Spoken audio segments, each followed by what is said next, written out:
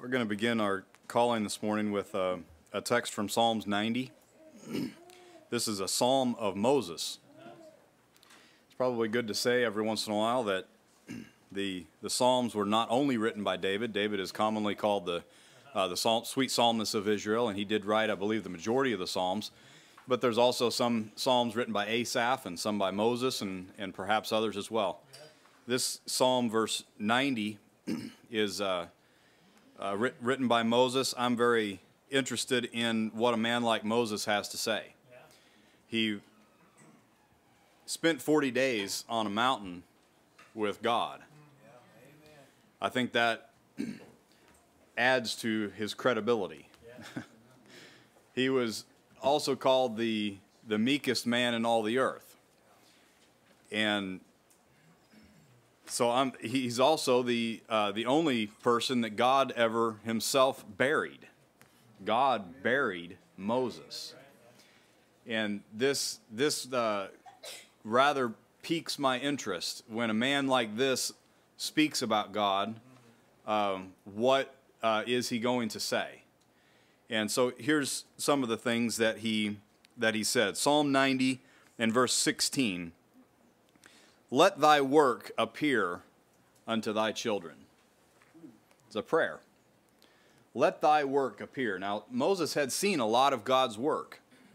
And as we discussed in the Bible class this morning, the book of Moses, in the book of Deuteronomy, in its entirety is Moses recounting the works that appeared. But Moses is praying here, let thy work appear. This is a desire of a godly man for the people of God. Let thy work appear unto thy children. Now it's not that God has hidden works. As one of the apostles said in the book of Acts, that these things were not done in a corner. It's not that though God has done some great thing and hid it from people. The fact is that there are things that hide it from people, that make it hard or impossible for people to perceive what God has done. Let thy works appear unto thy children. This is the heart of a true minister of God, is that they want the people to see what God has done. There's a prayer also in Ephesians chapter 1 where Paul prays the same thing that Moses did in Psalm chapter 90. But Paul prays that God would give them the spirit of wisdom and revelation and the knowledge of him. That's the same thing that Moses was praying for. Moses wanted the people to see what God had done. Let thy work appear. And Paul had the same heart for the people of God that Moses did. They were both ministers that God gave to the people. And so Paul prayed that God would, he desired, everyone that Paul ministered to, he had these godly yearnings for the people. It wasn't just a matter of conforming with Paul's preferences. That wasn't what drove Paul. It was a godly desire. In fact, to such an extent that Paul said this at one point. He says he longed after them in the bowels of Jesus Christ. So, in other words, whatever Jesus was desiring for the people, Paul desired the same thing because of his fellowship with Jesus. But what he prayed for was wisdom and revelation in the knowledge of God. He prayed that the people would see what God is doing. John, the apostle, had this same desire, where he said in chapter 5 of verse 13 of his first epistle, he said that I've written these things to you that you may know that you have eternal life. Now, John spoke a lot about this, about them knowing. As we know. Because you know. He had a lot to say about, this is like a preferred word that John uses, the word know. And we know. So he desired that the people he was writing to, and the reason he wrote this epistle of 1 John is that they may know that they have eternal life. That's another way of saying, let thy work appear. See, it's a great vulnerability for the brethren to not know what God has given them. And so John had this desire for the people, that you might know that you have eternal life. You got to ask the question of John, you know, is it possible that somebody have eternal life and not know it? Well, John obviously thought so. I'm writing to you that you might know that you have eternal life. I get the idea that John, he was convinced that they had eternal life, but maybe they weren't. Maybe they didn't know. Maybe they were distracted. Maybe they were being hindered by something or by someone. That you may know you have eternal life. So John had the same heart as Moses did too. For the people of God to see, to perceive, and to understand. Jesus exemplified this same spirit in Revelation chapter 3, verse 18, in the letter to the church at Laodicea, is where he counseled them to buy of him gold and raiment, and also buy of me eye salve to anoint your eyes that you may see. That's the same spirit. It says that it's one thing to identify a problem that may exist in a church or in brethren. It's another thing to be able to say, I can give you eye salve that you see. He's not only did he identify that they were blind, he also was able to and did give them eye salve that they might see, that the work would appear, that thy work may appear unto thy children. So it's no wonder that, as Paul wrote in 2 Corinthians 4, the God of this world, his labors are to blind the minds of them which believe not. The heart of the servant of God is toward the people that thy work might appear, and to contrast, the activity of the wicked one is to blind the minds of them which believe not. And so, largely, this world is an environment where these two influences are constantly clashing. Labors to make people see, labors to make people blind. And perhaps all of the activities of this earth and of this life could be categorized under those two headings. The ministers of God laboring to make thy work appear, and the ministers or the servants of the wicked one laboring to make men blind.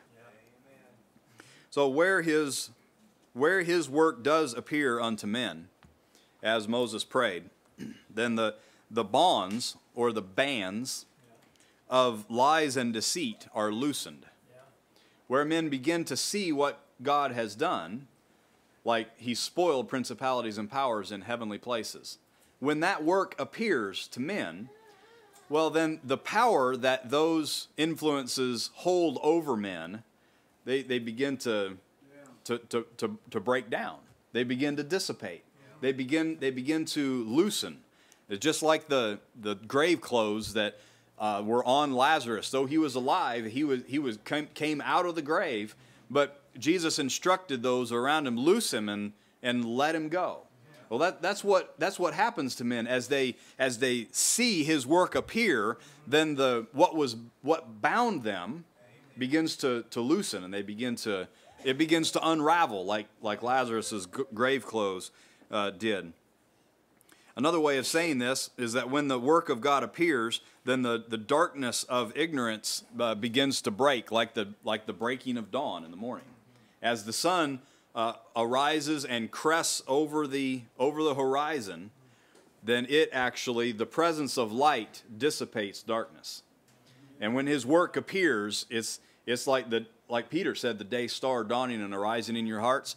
As his work appears, it's like cresting the horizon, and where the sun is shining, darkness can't stay. So the darkness flees, and with it, the ignorance flees, and the bonds that come with the ignorance and darkness, they have to go as well. Men are compelled by seeing what God has done. What was the difference between Saul of Tarsus and Paul the Apostle? Well, chiefly, he saw what God had done. So men are compelled. God draws men by revelation.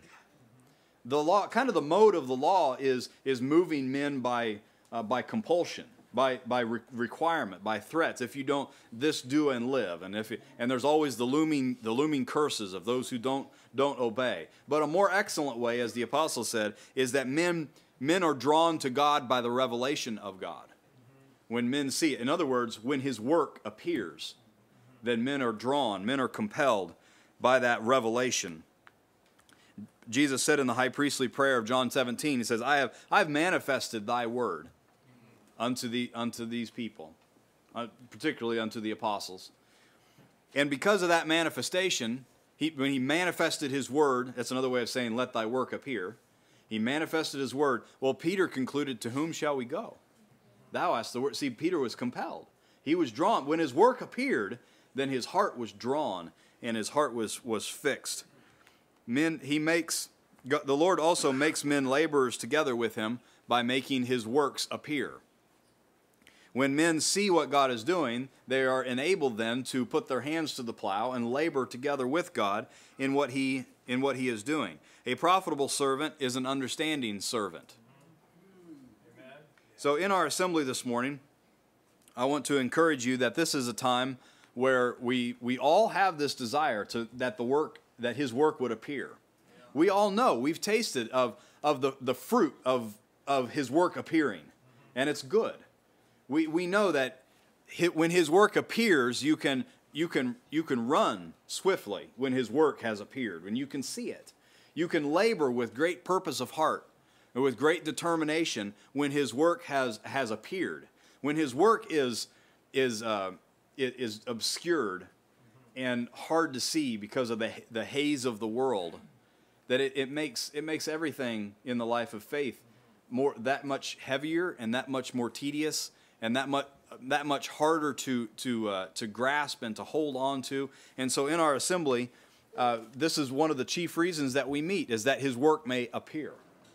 And it's not always about seeing something that we've never seen before, although that happens too. But it might be that it appears again. Like David said, he said it once and I heard it twice. So see, it can appear again. We have this treasure in earthen vessels.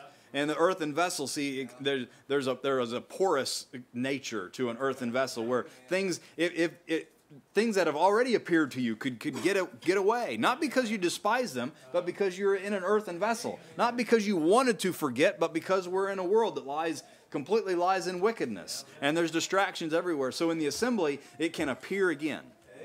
Amen. And I think that the second time it appears, it appears brighter. When you see it again. So I'm grateful for Moses' desire and for him to make this prayer, to write it down. Let thy work appear. And then Paul picked up that same burden and carried it on, and along with John and Peter and Jesus. And this is like a kingdom burden. Yes.